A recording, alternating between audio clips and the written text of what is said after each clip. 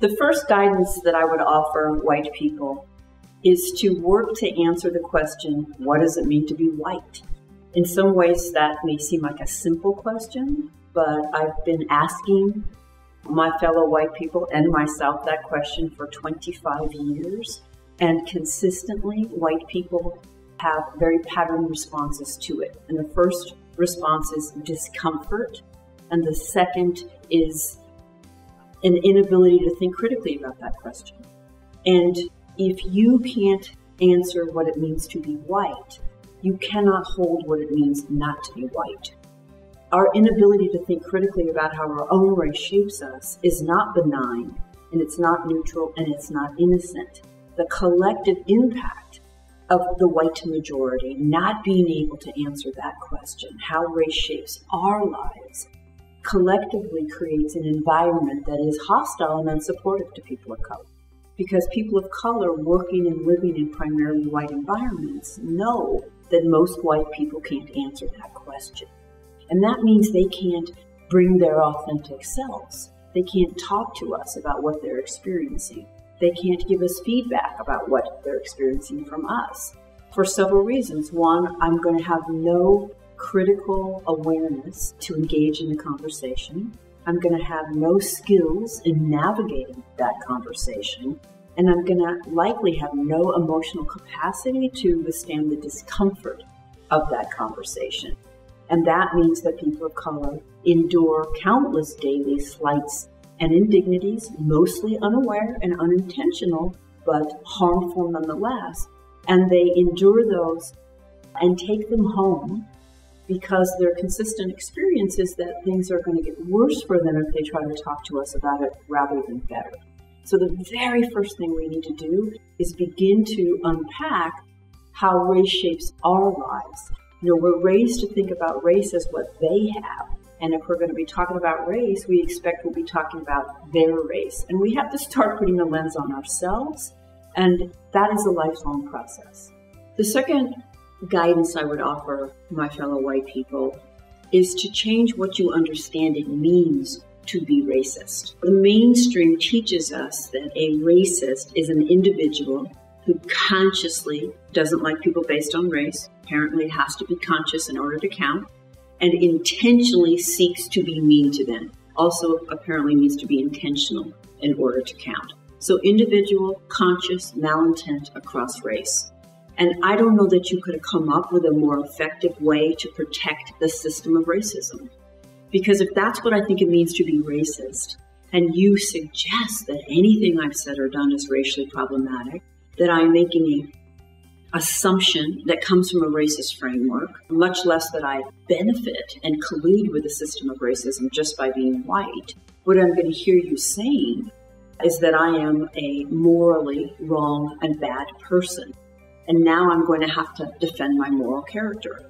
I think that simplistic definition of what it means to be racist is the root of virtually all white defensiveness on this topic. And it's actually incredibly liberating to just start from the premise that of course you absorbed a racist worldview. You're swimming in racist water. You live in a society in which racism is embedded in all institutions and policies and practices and norms and language. And of course you've absorbed it. And so you can just stop defending, deflecting, denying, hoping nobody will notice, explaining, minimizing, and get to work aligning what you profess to value with the actual action of your life. It's liberating. I cannot convey that enough. And most of white fragility that we're encountering is coming from this idea that to suggest that one has been impacted by racism is to suggest that one is an intentionally mean person across race. That's easier said than done because it's so deep inside our psyches that that's what it means to be racist. But that is what we have to constantly work on.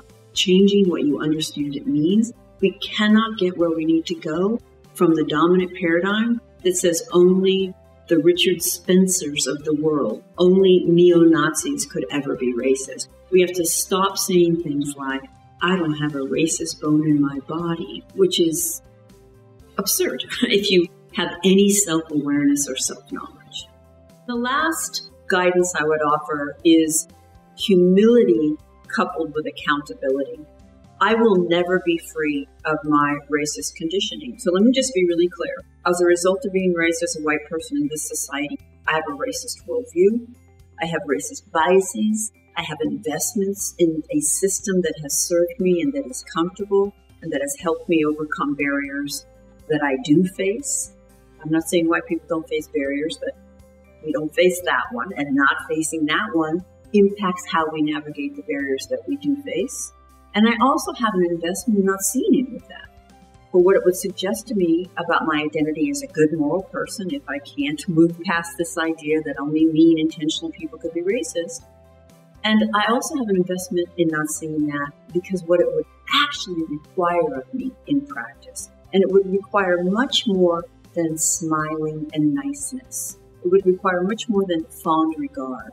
There's so many of us who are white think that if there's fond regard across race, there can't be racism. And this is why we invoke all our friends. I have men in my life who have fond regard for me, and on occasion they reveal a sexist worldview rooted in patriarchy. How could they not? Again, we can be in relationship and still perpetrate problematic behaviors on occasion. And so we have to have humility, ongoing humility about the necessary limits of our understanding. And we cannot use our own self-image to certify ourselves as free of racism and good to go. I am the least qualified to determine how well I'm doing. I don't call myself an ally. I don't call myself an anti-racist, and I don't walk around feeling woke. Because the moment I do, I'm complacent, I'm arrogant, and I'm likely to be highly defensive at any suggestion that I may not be quite as woke as I think that I am. It's for people of color to decide how well I'm doing. And how do I know what their determination is? Am I in accountable relationships? And I want to be really clear. Having a friend of color, being married to somebody of color, having nieces and nephews of color, working in a diverse workplace is not accountability. Accountability practices include donating a percentage of your income to racial justice causes led by people of color, having clearly defined relationships across race where you pay people of color to give you feedback or to engage in these conversations. You don't just assume that they are there to do all that emotional work and all that heavy lifting. That is a piece of the conversation you have with people you're seeking to have accountability relationships with. And you have white people in your life who have a strong analysis and who will lovingly hold you accountable.